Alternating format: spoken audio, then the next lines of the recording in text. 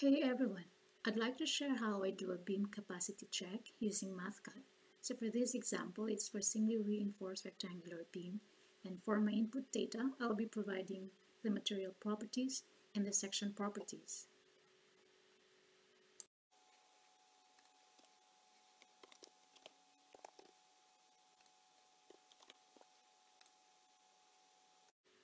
Let me just do a quick review.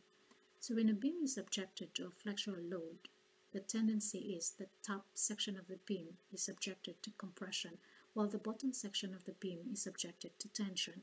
That's the reason we provide steel reinforcement at the bottom.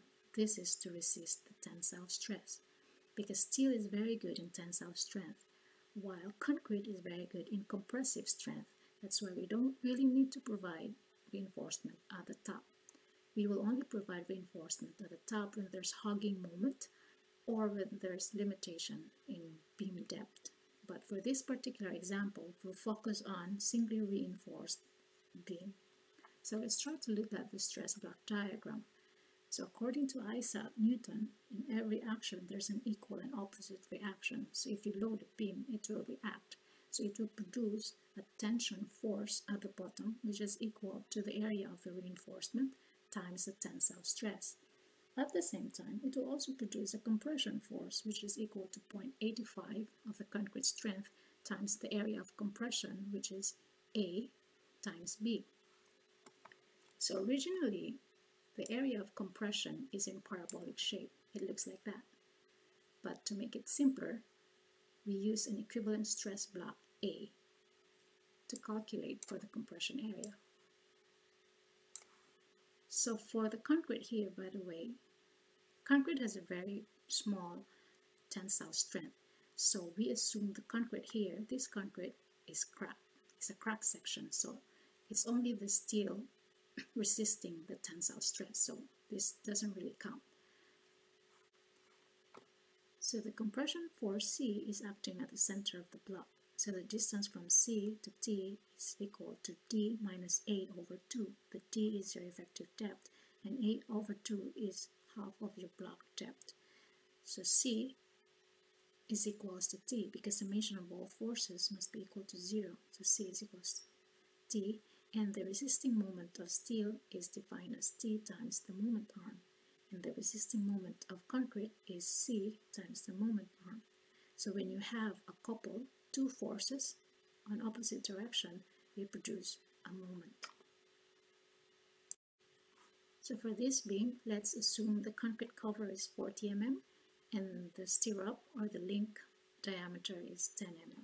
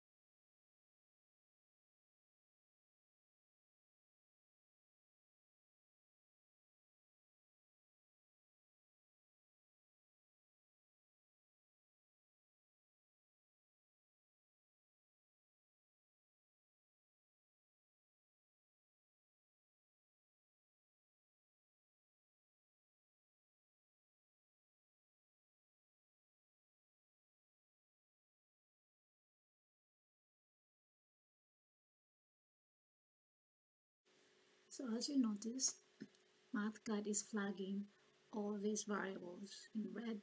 That's because Mathcad don't know what's the value of C because we haven't defined C. So in order to solve that, we're going to define all equation because we don't know the value of C yet. So we're going to define all the equation as a function of C.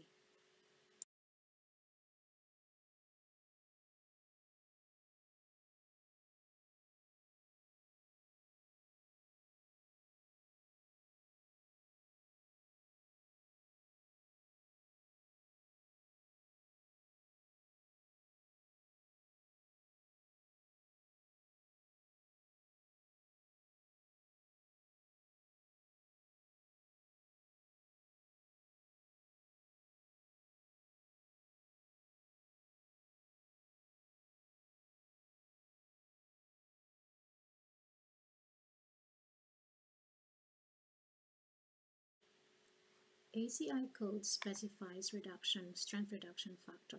So a spirally reinforced member, we use this, and for others we use this. So the beam is not spiral, so we use this strength reduction factor. So ACI code specifies that if the strain in steel is greater than or equal to 0.005, we use 0.90, and that's under tension control. And if it's less than, the strain is less than the yield strain, then we use a 0.65 reduction factor. It means the member is under compression control. And if it's in between, it's transition. It's under transition zone. So let's define this specification in terms of a Boolean equation.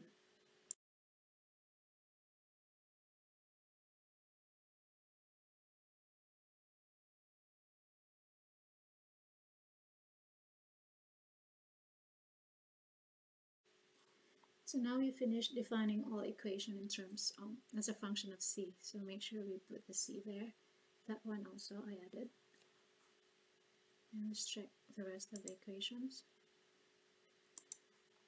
Just make sure the equations are correct. C. So for this equation, if the tensile stress as a result of C is lesser than the yield strength, which is given, then we use the tensile stress. If it's greater than the tensile strength, then we use the tensile strength. That's why I put minimum. So that one I also added C there because last time I forgot.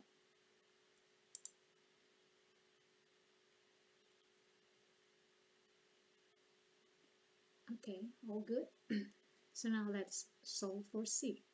So we use a Mathcad function solve block. It's easier. So we use that and we just guess a value of C. Let's say the value of C is 200 mm, just a guess. And then we provide a constraint equation or a condition. So the tension force,